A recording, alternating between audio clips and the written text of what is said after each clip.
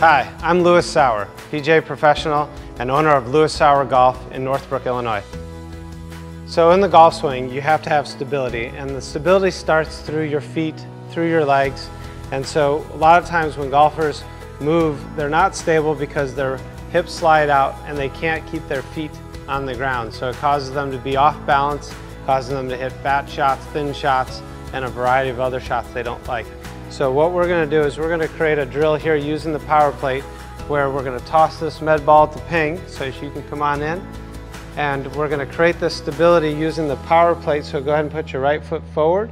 And I'm going to toss you the ball, and she's going to brace that right leg and then let her torso turn. And when we do this with a little speed, it becomes more dynamic like a golf swing.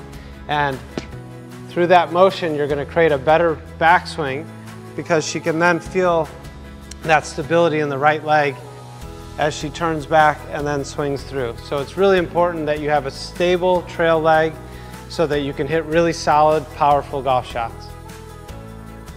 So you're working really hard on your game. Here's one thing that you can put into your repertoire of getting better. It's working with the power plate. It's going to help you pre-round, get your body prepared to move, and then post-round it's going to help you with your recovery.